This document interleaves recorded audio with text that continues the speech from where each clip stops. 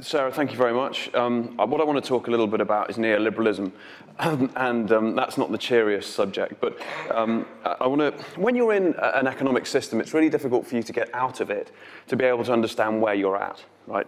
And this guy, Alan Greenspan, he has peddled a orthodoxy which frankly isn't worth the paper it's written on. This is us, Four Horsemen, Renegade Inc. We made this film critiquing neoclassical economics. Have you seen it? Has any of you seen it? Nobody. It's better. 1, 2, 3. It's better than The Godfather Part 2. Huh? Four Horsemen. It's on YouTube. We had to give it away because everyone was nicking it. But it critiques neoclassical economics.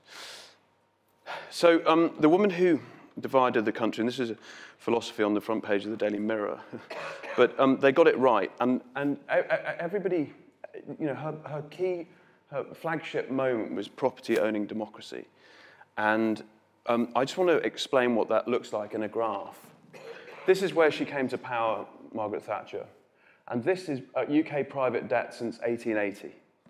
So what you see here is it trundling along, dip here, Great Depression, spiked a little bit in the Great Depression, and down, and trundled. And she came to power here, and look at this. So that's the 2008 crisis there.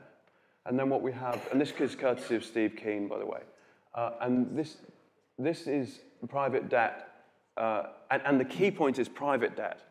Private, not public debt, not government debt, private debt.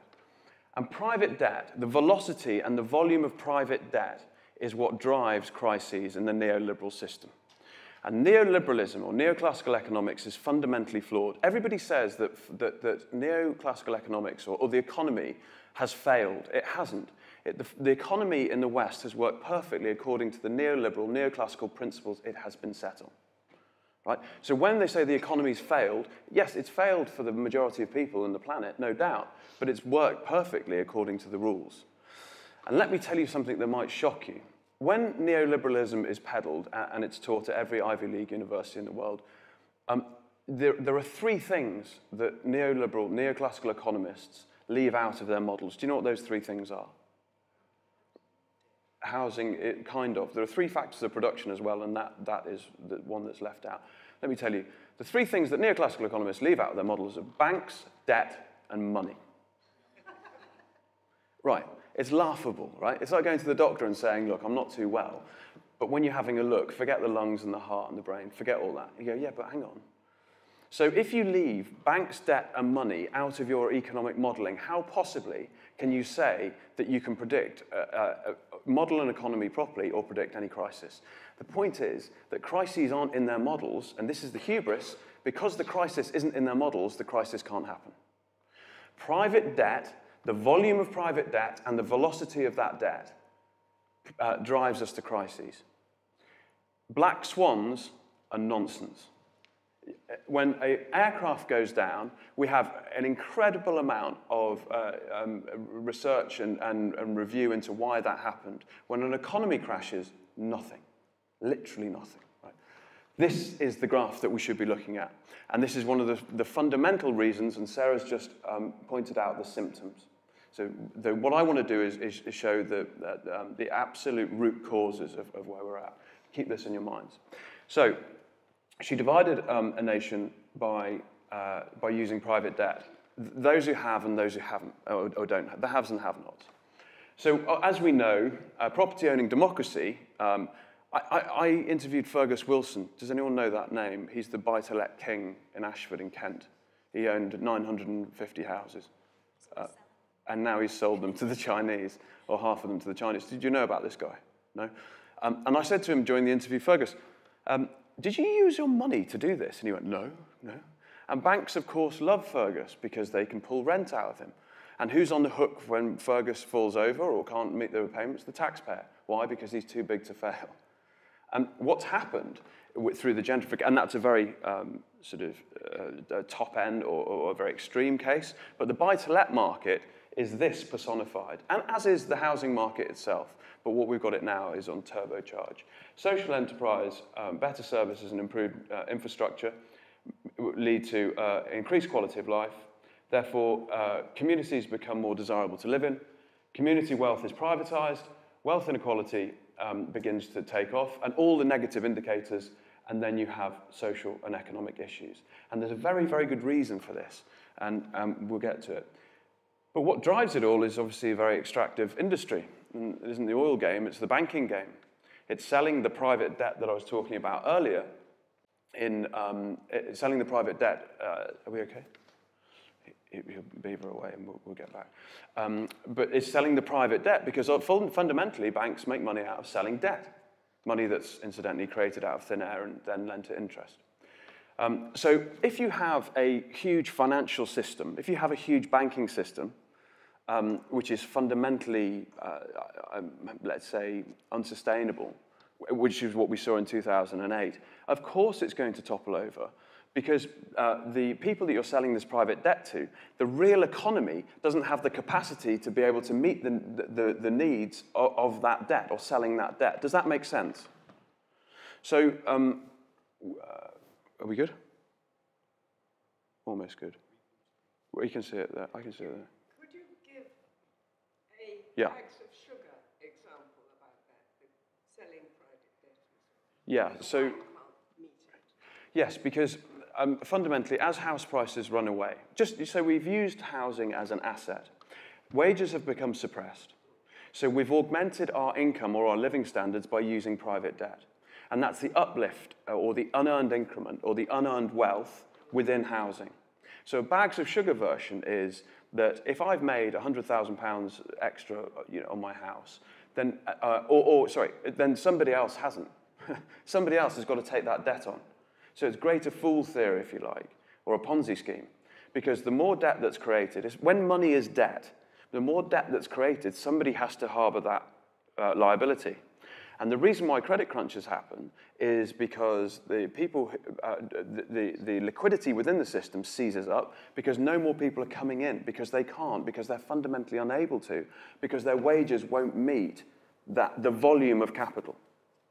And what we have at the moment is a deflationary spiral, because the baby boomers often say, oh, well, interest rates were 17% when I bought my house. Well, maybe, but you had inflation on your side, which meant that paying that debt back was an easier thing. All this is founded in rent-seeking. And again, when it comes to neoclassical economics or neoliberalism, there are three factors of production in economics, as we know: land, labor, and capital. Which one does neoclassical economics leave out of all of its thinking? Land. So if you go to Oxford University on the PPE course now, go and look in their library. It's probably Samuelson. It's all the economics books. Look in the back. A very, very layman's sort of test, if you like. The entries for capital will be huge in the index of every economics book. The entry for labor, also huge. Go and have a look at how much they talk about land. It's criminal, actually. And people wonder why we're incentivized, why the economic system incentivizes us to trash the planet. It's because we don't see land. Not only do we not see land, we don't see it as a unique, we don't see that it sustains us. I mean, the hubris is phenomenal. I mean, and this is really where we're at. Don't worry, it's going to get positive in a minute. So rent-seeking is, and just so you know that I'm not talking absolute nonsense, here's an esteemed neoclassical economist, if there is such a thing, at Jeffrey Sachs, and I tweeted him some time ago and said, what's your view on rent-seeking, on this extractive aspect of the neoliberal system? And he says the US political economy is now built on rent-seeking, finance, military, industrial complex, healthcare, and fossil fuels. And I said to him, it's really edifying to hear such honesty about rent-seeking in the US. And then he said, our political system has become utterly corrupted, both parties. It's a disgrace. Now, you don't have to go very far, ladies and gentlemen, to see that the outcome of that. And what does Donald Trump do for a living? Tweets. So you can see that the ideology, the economics that have driven the developed West, however you want to define that, certainly the US, are fundamentally flawed. And you're going to continue to get this unstable, this destabilizing mechanism within the capitalist setup, unless this is all attention is put on this. So, very difficult to define, this neoliberalism word and idea, but it's a free market economic philosophy that favours the deregulation of markets, back to the Big Bang, Thatcher in the 80s, and get rid of taxes and tariffs, and then privatisation of government functions, passing them over to private business, including housing. And of course, what happens is the not-so-real economy, the banking sector, or the unreal economy, booms, and the real economy is starved because all the volume of capital that they need to keep that beast going, the real economy is preyed upon, and all that money is extracted and pushed into the banking sector. Do we recognize this? So we come back to the gentrification idea and the property-owning democracy in a big Tory rosette, and here's a airbag, if you like, or a break to what's going on here. Without freeholder obligation, community-created value is privatized into property values and then extracted. So what we see, I saw something in the Daily Mail yesterday saying this guy has worked out how to pay no tax on his buy-to-let portfolio. And, you know, is it triumphant? It's like, are you mad? Because exactly the same people in the Daily Mail are exactly the same people complaining about the total lack of moral fibre within this country. That hoodies are running around in the street, that community centres are being knocked over, that all the economic indicators, or the social indicators are going down. Meanwhile, they're sitting in nice houses and mortgage equity withdrawal things and going on cruises. But they can't see that there's a link between these two things. If you think that you can sit and live in a community and you don't have anything to pay to that community, then how possibly do you think that community is going to thrive? It's not magic. Someone's going to come down and just say, well, this... Because what happens during a credit boom, what's happened since the mid-80s with all that private debt, is people have assumed a service mentality. Someone else is looking after it. And the very fact that you're all here this morning is you realise that nobody else is really looking after it. Government are clueless now. They don't really know what to do. They're trying. And you can guarantee that private conversations are being had saying, my God, there is a real issue. Because we can't crack the whip any harder. We can't enact any more austerity. There's a fundamental problem. Well, this is it. Because unless you have freeholder obligation to their communities, you have no buy-in. And the social problems stem from there. What happens? Larry Summers, an arch neoclassical economist, the nephew of Paul Samuelson, who writes all the textbooks without any reference to land, he says the United States may well be on its way to becoming a Downton Abbey economy. May well be on its way. It was there 5-7 years ago. There's been, who in this room has had a meaningful wage increase? Nobody. Who in the US? Why is Donald Trump so, I was going to say, well regarded, and that's wrong. Why is he so popular? And why is he loved by people who used to have blue-collar jobs? Because he's going to make America great again. What he's actually saying in that sentence is, I'm going to give you your wages back so you can have decent quality of life. Because I know, and whether he knows this or not, I know that you won't make money out of the housing market anymore. Why? Because it's gone away. That game's gone away. So we do have a two-tier economy. And when we bring that to the national level and start to think about nation states, let's go back to Adam Smith and understand something that he understood, which is that profits are often highest in nations that are fastest going to ruin. There are many ways to create economic suicide on a national level. By the way, the Australians are doing it brilliantly at the moment. They're doing an excellent job. The major way throughout history has been indebting the economy. Again, private debt, I'm sorry to bang on. Debt always expands, madam, to your point. Debt always expands to reach a point where it cannot be paid by large swathes of the economy. That point is where austerity is imposted and ownership of wealth polarizes between the 1 and the 99%. So simple. It's so simple. It's just not part of the discourse. And the reason why it's not part of the discourse is because people like the BBC are scared to make it part of the discourse. Incidentally, we made Four Horsemen, we sent it to the BBC, and we got an email back saying, this film has absolutely no place anywhere at the BBC. So we picked that sentence up and put it on the back of the DVD box, and it sold. Okay, so who's the problem? This guy. If you want to point to a moment in history, this guy really monumentally got it wrong. John Bates Clark, and he says something which is so innocuous, so seemingly innocuous, but has massive ramifications.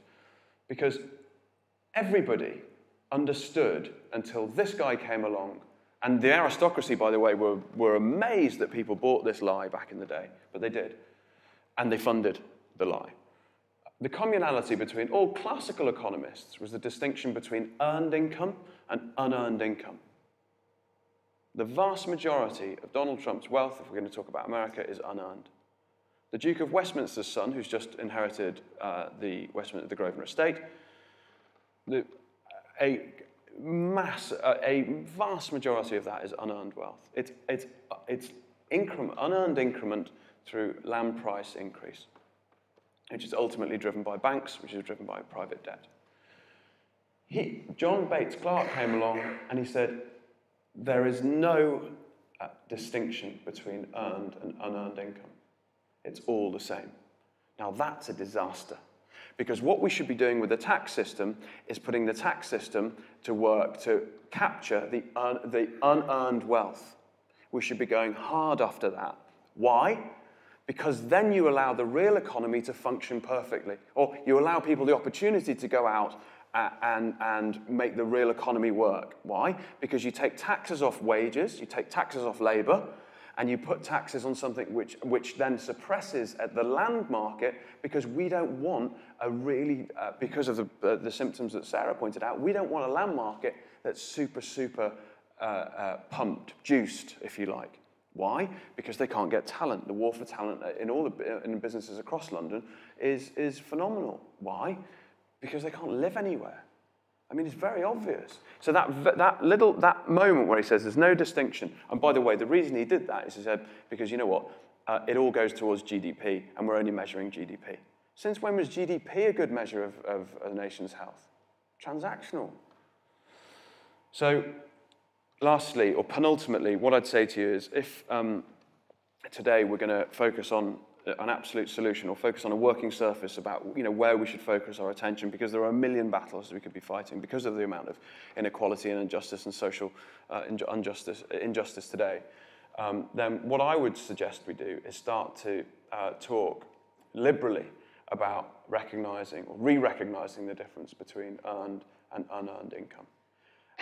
And then suddenly you get to the point where you go, well, hang on, if we've already got stuff in the economy that exists, why are we inflating, namely houses? Why are we inflating the prices of those things? Because basically it's really unproductive. And the bankers will say to you, you're socialist. And we'll say, no, we're call it what you want, but we want a free market, we want a free labor market, so people can go and work and better themselves, better their communities, because they ultimately have some kind of duty of care to those communities. Lastly, this was on the same page of the Sunday Times supplement, March 2015. Help to Buy, backed by the UK government. Poorest cannot eat food, minister admits. No one sees the link. I've just over those 16 slides, that is the link.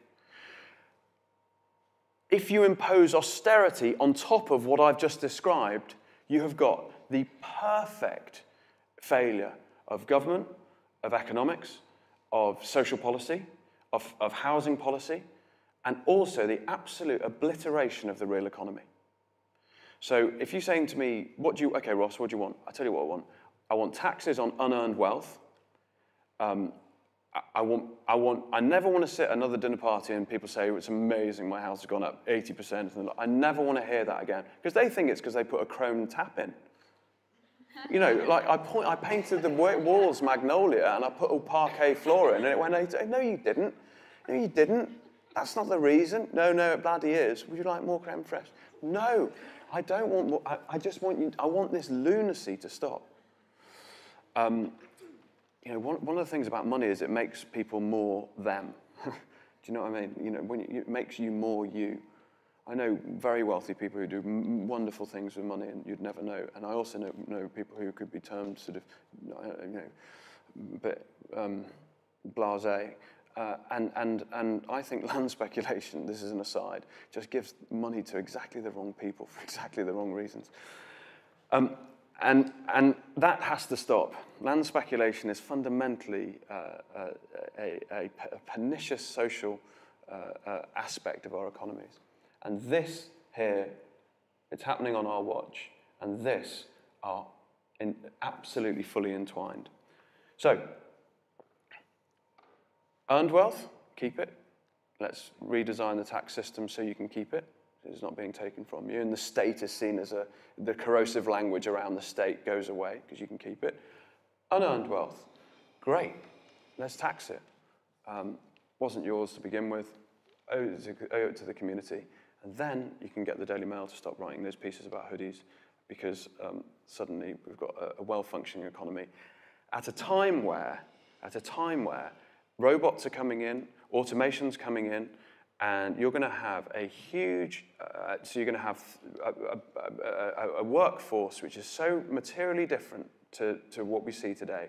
This is my last point, and it is that we don't know the jobs that are needed in the next 5 years. They haven't been invented today, right? So, so what you're going to have is an economy with the wealthy at the top, inverted commas wealthy, entrepreneurs, and that's probably it. Then you're going to have a very tiny market of professionals in the middle, because when blockchain comes in, they're going to take all those jobs away, certainly banking. And then at the bottom, you're going to have a morass, a huge amount of people who are living hand to mouth. How the hell do you support that economy? You support it by addressing the economy as a design job. We need to tax unearned wealth, and what we need to do is give people at the bottom the opportunity to go and make their life, make their way. That's it. Thank you very much for listening.